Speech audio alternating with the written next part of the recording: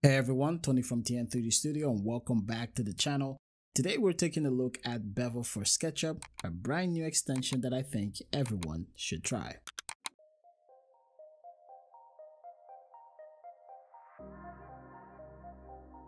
Beveled edges can be found in everything today, from the latest technology to your favorite piece of furniture.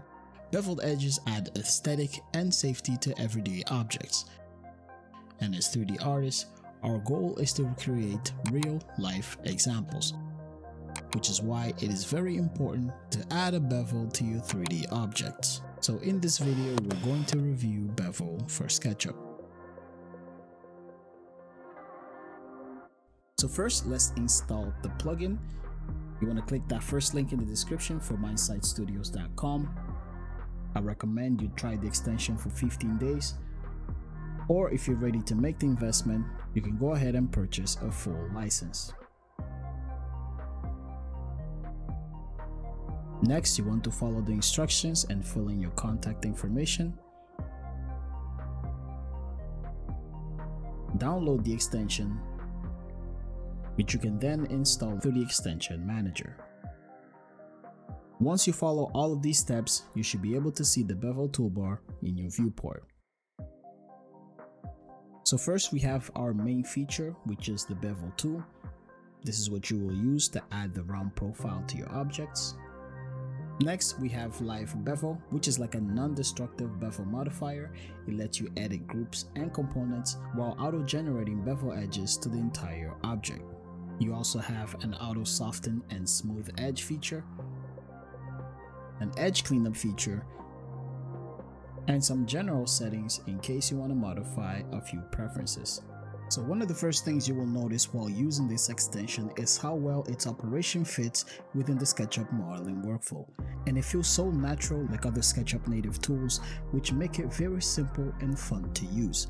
Let me show you how.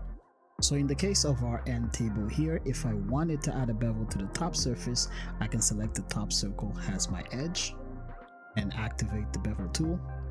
This also locks that selection in, as you can see. And now I can pick a reference point to drag and set the distance. Notice how you get this orange highlight, which acts as a preview to the bevel effect.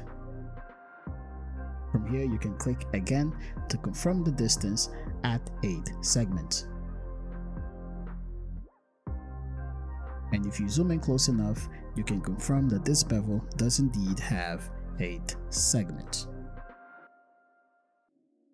As you can see, it's actually very simple, and the more you do it, the more familiar you get used to the operation. So let's repeat this with the bottom circle. So in the same way, I'm going to select my circle, activate Bevel, and instead of the click and drag, I'm going to double click to repeat and apply the last setting. So this is going to be the same distance and the same number of segments. And this is just another way to get things done faster.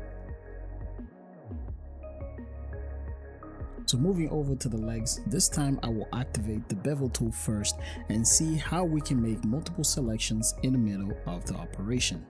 So with the Bevel tool activated, I can hover over an edge and I will get this green highlight over my selection. Similarly, you can hover over a face and it will highlight all the connected edges. And likewise, if you hover over a vertex, and it will select all the edges that connect at that corner. So I will select one edge, and let's say this is my selection for now. And at this point, let's say I still want to add more to my selection.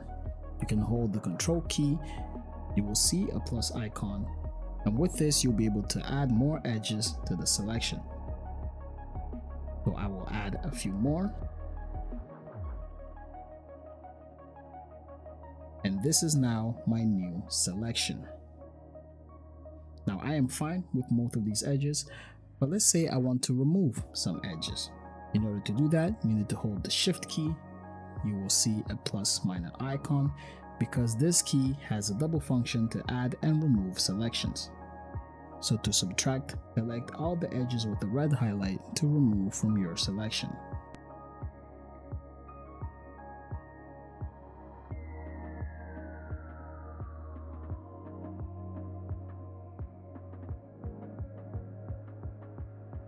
So now you can pick a reference point, and this is the preview of my beveling effect.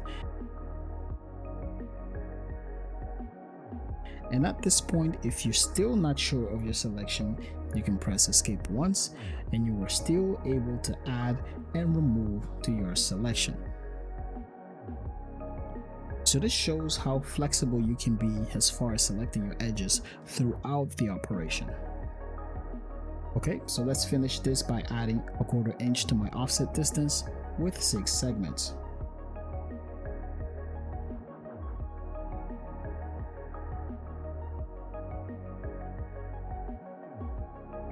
And if I wanted to change the number of segments, I can use the up and down keys.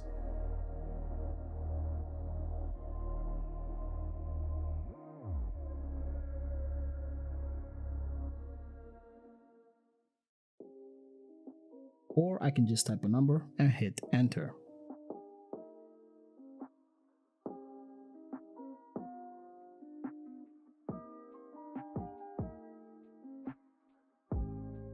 Also keep in mind that the number of segments is what allows you to create the different types of profile. So I'm referring to chamfer, bevel, and fillets. Now let me explain the difference within the context of using this extension. Now every SketchUp object you create will have a sharp edge, and that is the most basic profile it can have. Now while that has its benefits, if you're modeling towards creating 3D renders, you know it leads to very unrealistic results. Now chamfer is when you connect 2 perpendicular surfaces with one segment that's usually at about 45 degrees. So when you set a value of 1 for your segments, and you'll be able to create a chamfered edge. Now bevel, on the other hand, you still have one segment, but instead of connecting 2 perpendicular surfaces, you're connecting 2 parallel surfaces.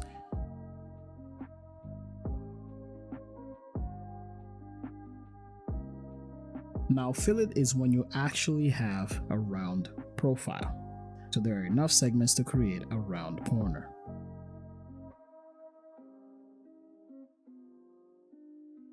Now before we move over to the live bevel feature, which is the next best thing about this plugin, they've also included an auto soften and smooth edge feature, which is very similar to the SketchUp native tool. So first, let's open our preferences so we can take a look at the settings. And this feature basically softens the selected edges in any group or component based on the settings that you have here. So I'm going to leave everything as they are. I'll select a couple of edges and faces,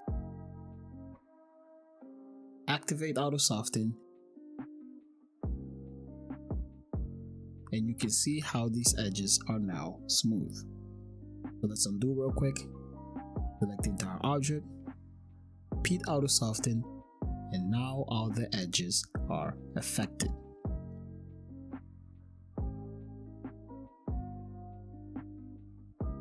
If we look at our preferences, we're going to see the angle setting. And right now I have it set to 35 degrees. This basically means that all the faces forming at 35 degrees or less will be affected. If we take a look at our group, most of the edges on the bevel are likely less than 35 degrees. However, you do see some faces that are connected on 90 degrees that are not affected. So if I change this angle setting to 90 degrees or more, let's say 95, and run auto soften, you can see how that affects the entire group. Now the smooth soft edge affects the shading of all the soft edges. If you pay attention to this area, when this setting is enabled, you get a consistent gradient across the entire surface. And when this setting is disabled, you'll be able to notice the traces of all the edges. And when you do a side-by-side comparison, I guess you can tell a very noticeable difference. Likewise, we also have the smooth bevel borders, which works on edges between the bevel and the original shape. With this feature enabled, you can see a smooth transition between the original shape and the beveled edge. And with the feature disabled, you see a noticeable difference between the bevel and the original shape. Next, we have clean edges. I really like this feature because it's a very efficient cleanup tool. So sometimes you may convert a model from object format to SketchUp, or you might download something from the 3D warehouse.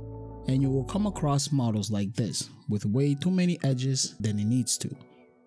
So in this case, the model needs to be optimized before it's beveled. If you try to bevel this, it may work, but most of the times you will get an error message like this. So this is where clean edges is very useful, to remove those coplanar and split edges and optimize your 3D object for beveling. So I will select my entire object, and with one single click, I can remove all those edges and proceed to bevel my object. So here's a little before and after. Now the next big feature of this plugin is the live bevel. This feature activates a live bevel modifier of your group or component and applies the bevel settings in real time. So here we have a very simple cube that I will use as an example, and when you activate the live bevel, you can see that all the edges are affected based on our live bevel settings. So at a first glance, you will see that our cube has a bevel effect, and if you look closer, you will see a proxy outline around our cube. And this is the object we're going to modify. Now, if we take a look at our settings, these are settings we are already familiar with. So here you can set the number of segments. Keep in mind that while using live bevel, the higher the number of segments, the slower the response. Here you can set the edge offset. You can enter a specific distance, or you can use the edge offset tool. So let's try to make something out of our cube. So here you can see that as I push and pull, create new corners and angles, and add different shapes to my object, you can see that the bevel is applied to all the corners in real time.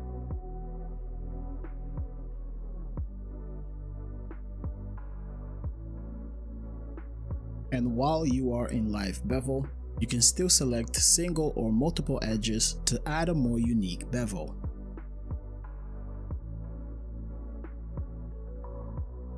We also have a couple of visual settings or preview modes. You can switch between beveled mode, which will show you the beveled object. You also have proxy, which will show you the generic object without the bevel. Or you can choose to see both, with an option to control the opacity of the beveled object. And here we also have the smooth bevel borders that we saw before. This option also comes in handy when you have more complex shapes, and you'll notice that you may come across some weird artifacts in your model, such as this one. So in situations like this, you can disable this setting so you can get rid of these weird artifacts. So now that we're done with the live bevel, hopefully this is a nice door handle, I have three options. I can simply press escape. This is going to keep my object as a non-destructive object, which means I can always reactivate live bevel and make more changes. 2, we can commit to all of these changes and make them permanent. So SketchUp is going to convert all the bevel, and from here we won't be able to make any more changes. Or 3, we can choose to remove all the bevel changes that we've done. We will end up with a proxy object without the bevel. Overall, Bevel is an extension that does its job extremely well. It's fun and very easy to use. And it's extremely useful when adding different levels of details. So this could mean your architectural walls, your interior furnitures, and much smaller objects like sinks and door handles. But be sure to click the links in the description. These are affiliate links, so thanks in advance for supporting the channel. As always, give this video a like for the algorithm, subscribe to the channel, and hit the bell notification. As always, I'll see you guys next time.